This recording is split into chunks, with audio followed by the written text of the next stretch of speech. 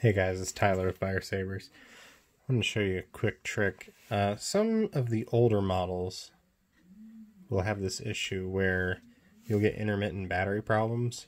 Maybe you'll plug it in and it'll say charging and it'll just charge and charge and charge and it'll never actually finish.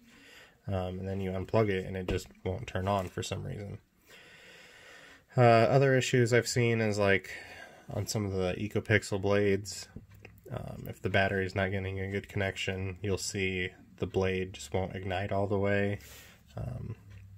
It can cause a plethora of problems. So I'm going to show you what's causing it, how to fix it, and what they have done at the factory to actually prevent this from happening. So on these older boards, the older chassis, we've got these two little spring clips right here that they're the positive and negative terminals for the battery. So if we pop this battery out, you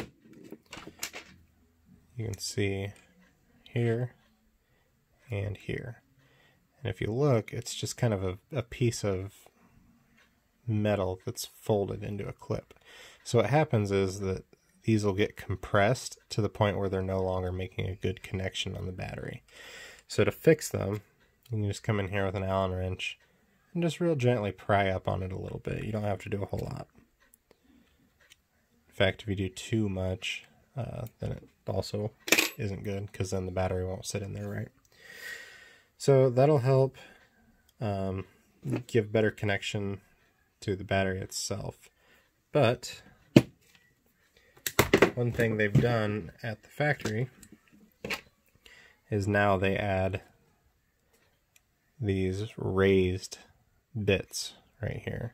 So the metal is actually stamped out. So that even when these are compressed, you still get good connection to the battery.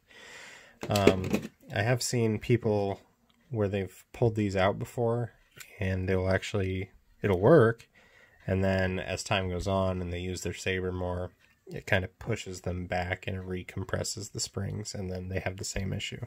So what I've seen people do is put a little dollop of solder right on the inside here on both sides, and what they're doing is they're basically replicating what you see here.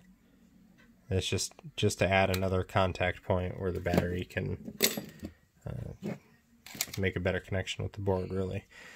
So once you bend those out really carefully, just a little bit, you're going to go and take your battery, and we'll just pop it right back in. And should be good to go now. Low battery. Please charge. Well, okay. I guess I should have grabbed a board that didn't have a low battery, but... Alright, let me just try a different battery.